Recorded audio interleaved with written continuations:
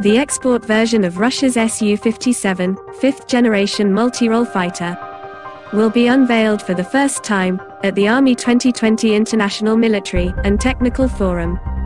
It has been organized by the Russian Defense Ministry and will be held from August 23 to 29 at the Russian Armed Forces Patriot Congress and Exhibition Center. Reported by TASS, Russia's leading news agency. The Su-57E, export version of the fifth-generation fighter, will be demonstrated for the first time at the Army Forum, and will also take to the skies under the flight program. The spectators at the forum will also witness flights of a MiG-35 light multirole fighter, a Ka-52 reconnaissance and attack helicopter, and an upgraded Ka-27M deck-based gunship. The Su-57 took its first flight in 2010. This fighter jet is designed to have supercruise, supermaneuverability, stealth, and advanced avionics to overcome the prior generation fighter aircraft, as well as ground and naval defenses. Last year, Russia deployed pairs of Su-57s to Syria for what it claimed were combat trials. However, there's no evidence to prove that the fighters actually participated in frontline missions. The report didn't specify the place and date of the experiment and also failed to describe what real combat conditions meant.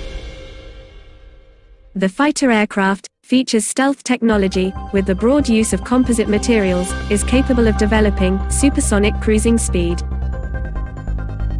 and is furnished with the most advanced onboard radio electronic equipment, including a powerful onboard computer, the so-called electronic second pilot, the radar system spread across its body, and some other innovations, in particular, armament placed inside its fuselage.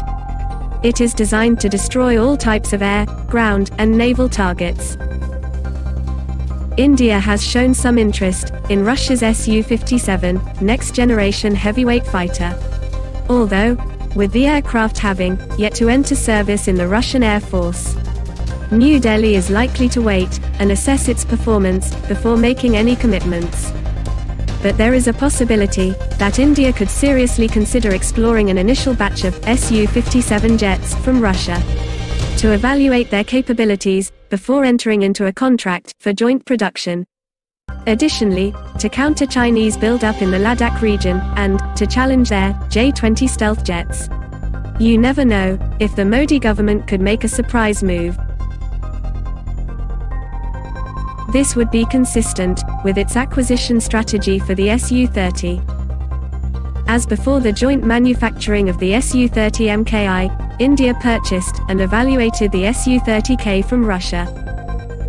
The capabilities of the jointly manufactured Su-30 MKI variant were far superior to the Su-30K. But operating the jet familiarized the Indian Air Force with the airframe and its performance limitations, much as Su-57 could do, to proceed a joint next-generation program.